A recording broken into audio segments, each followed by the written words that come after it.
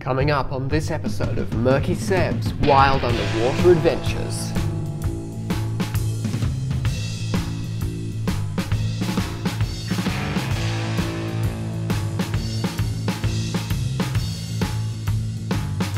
On this adventure, I am heading to Gladstone and the surrounding areas because there is something very unique about this particular expanse of land, which I will get into later.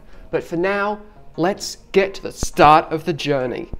It was not a good start, however.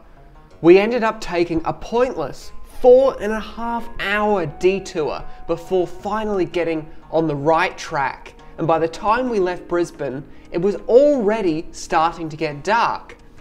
The only positive thing was seeing these little birds in their nest under a bridge.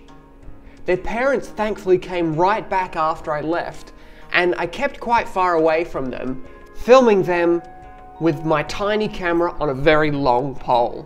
About a third of the way into what would be an 11-hour drive, we stopped at a random toilet along the highway, and I was greeted by the sound of these amazing green tree frogs. And they were everywhere. I was really happy to see all these little frogs. These frogs love to live near public toilets because there's usually a light that attracts insects, which make up the majority of their diet. And there's always a source of water there, which is vital for these beautiful little frogs to keep their skin damp. It wasn't just frogs that liked the public toilets, but also these awesome little birds called the welcome swallow or Australian swallow, which make their nests out of mud and love to eat insects. They were a common and very welcome occurrence on this trip.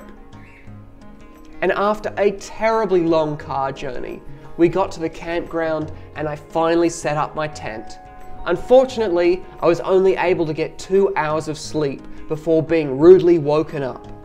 So I decided to go for a walk and try to find what was living around the campsite. The first thing I noticed in this dried up riverbed were thousands of these little orange and black insects. I'm not sure what exactly these little insects were, because I wasn't able to find anything that looks exactly the same as them online. But I was able to find a similar looking insect with the orange and black markings, not exactly the same, but sort of close enough that this may be what they are. They're called a milkweed beetle. And I've never seen them before or since. And there were so many here, as you can see, feasting on all these plants. There's also thousands of these little ants which had made their home amongst these flowers. They were obviously getting some food from these flowers and probably also protecting this plant from anything else getting to those flowers, because I can't imagine anything wanting to get covered in all of those ants. I had a large number of creeks I wanted to explore, but unfortunately this was only one of 2 I was able to see in this area. But this sign gave me hope that this was going to be somewhere with lots of fish. The water was very low, but even in this tiny pool of water, there were lots of little fish swimming about. They appear to be some type of gudgeon, probably empire gudgeons, and there's some other species swimming in the mid-water as well that I wasn't able to identify. The riverbed was covered with these long strands of what I presume is some type of algae or water plant that I've never seen before. This stony creek was very large and very dry, so I decided to walk up it and see what I could find. And then I came to this large body of shallow water.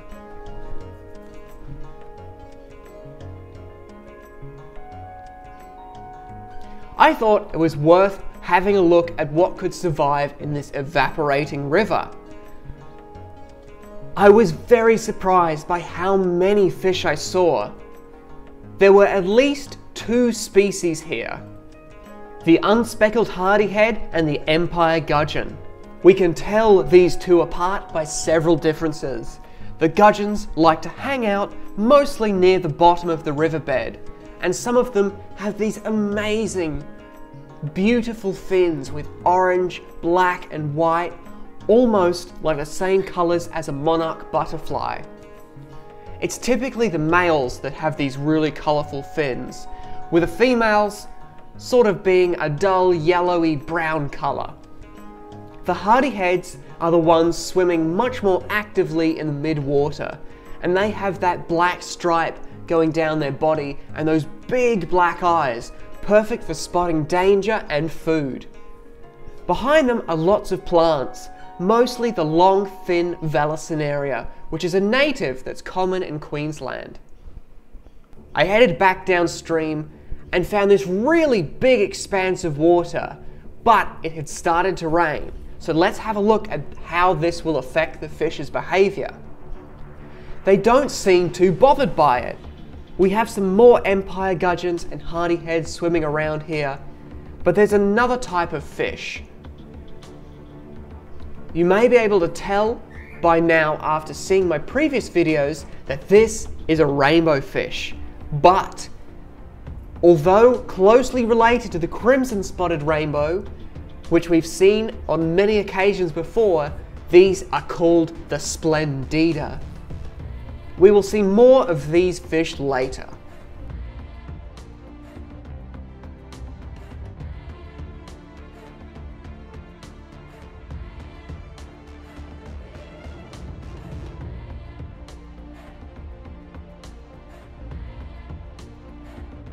There's some cool snails in this pool. Let's see if we can get a closer look at them. I don't know much about snails. There's a lot of creatures I saw on this journey that I've never encountered before, and I couldn't find much information about them, so I'm not entirely sure what species of snails these are. Maybe someone else can identify them. And try to ignore the water on the lens, which I was not aware of.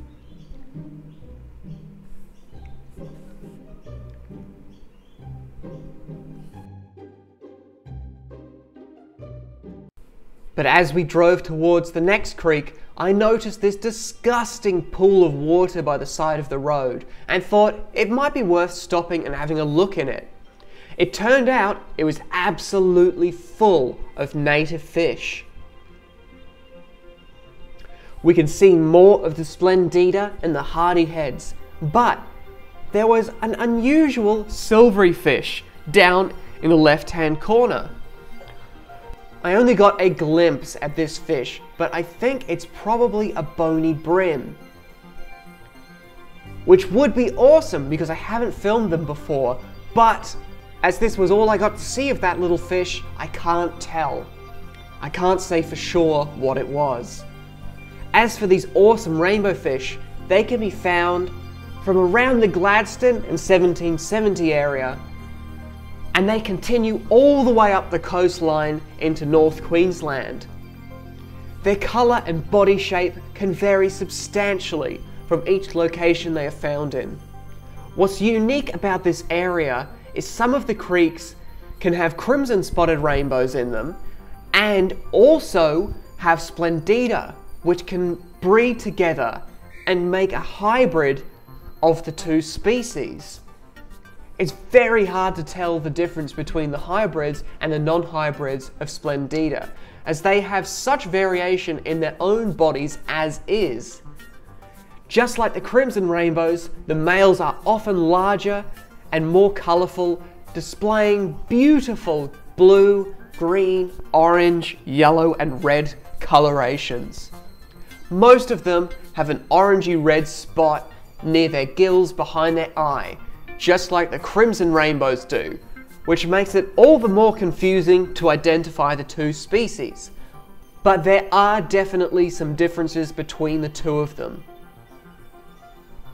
Another amazing species living in this deep pool of a dried up creek is the spangled perch. They are much larger and darker coloured fish with those huge eyes, perfect for seeing any potential threats or food. They are omnivorous and will eat just about anything from fish and mollusks to crustaceans, algae and insects. It's hard to get a good look at them because they are constantly on the move.